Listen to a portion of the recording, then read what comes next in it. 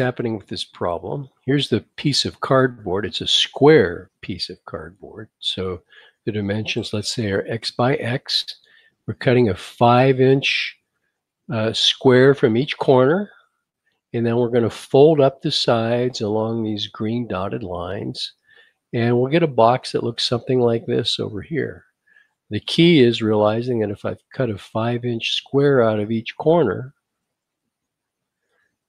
that the new dimension right here will be x minus 10. That's like the width of the box. And similarly, this dimension right here will be x minus 10. The original side of the cardboard, take away 2 5s. And then when we fold up the sides of the box, this 5-inch square will be the height of the box. So we're really using the formula volume equals length times width times height. Okay, so but we're told that the volume is 1445 cubic inches, so we can say x minus 5.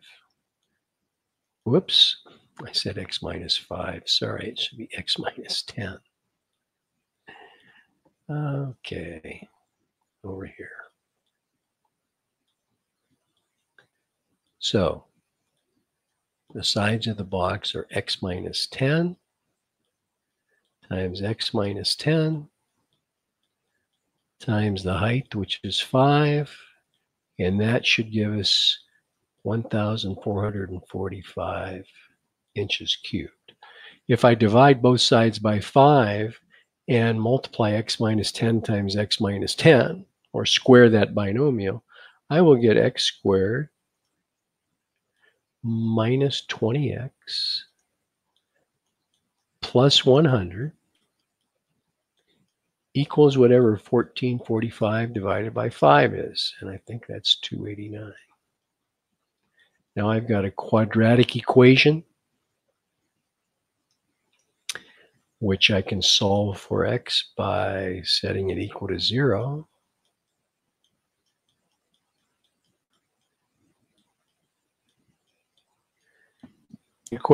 What's the easiest way to solve this equation?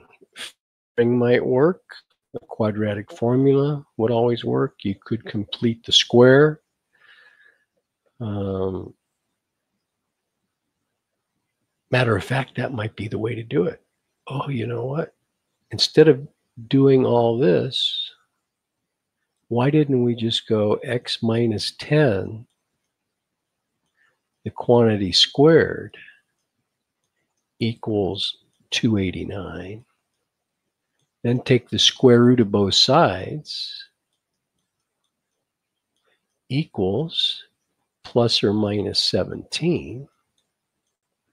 So x equals 10 plus or minus 17, which tells us that x equals 27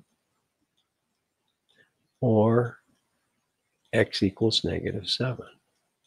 In the context of the problem, of course, we reject the x equals -7 because you can't have a square with a side of a length of -7. So there is what we want the side of the square piece of cardboard to be, and you could check that out by letting x equal 27. That means that this box is 17 by 17 by 5.